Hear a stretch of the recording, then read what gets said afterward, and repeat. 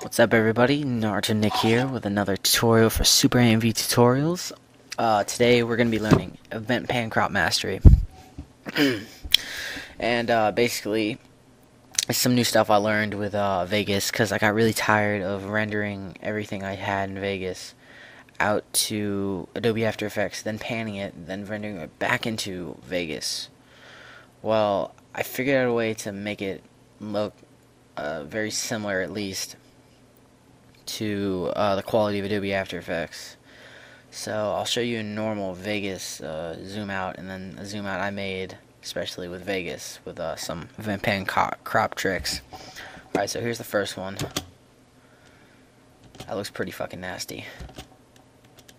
Yeah, so here's the one I just made with just Vegas. Is event pan crop. I used 3 keyframes, and here it is.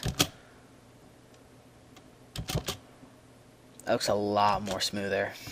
Alright, so here's what I did. The normal one, you can just see is 3 regular keyframes, nothing special. For this one, you can see my keyframes are a different color than they normally are. For this, you're going to want to, start out zoomed in and go out around, I don't know, 4. I don't know why I did 5, but you'll get the same result. And then all the way at the end, you put one all the way zoomed out. I'll show you a better technique later, but for now this'll do. Alright, so for the first one, you can keep it linear.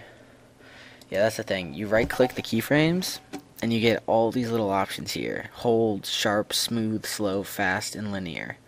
And so basically what they all do is well, linear is your regular, it's just, a linear pattern, meaning, it's continuous, whatnot. Fast is what I have selected. It'll go fast for a period of time and then slow down.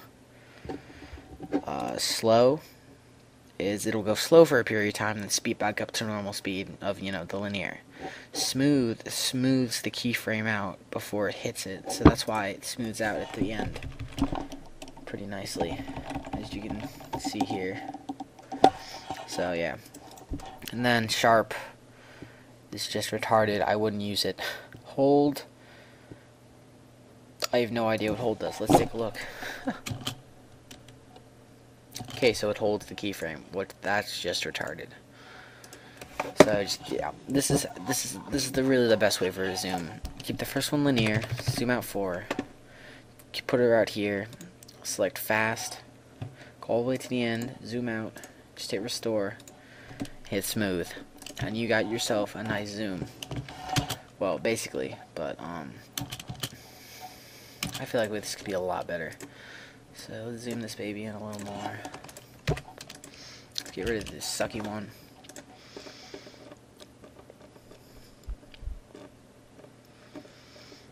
Go into new blue, zoom.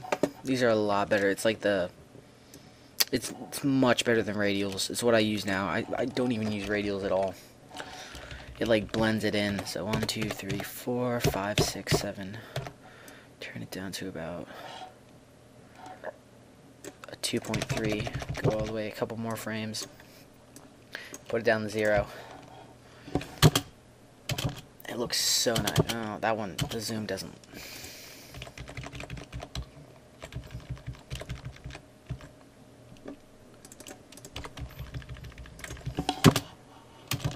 See, yeah, this can be used in video effects too. So if I want it to, smooth out at the end, just pick out smooth. And this one, let's say I want it to go down pretty kind of fast at first.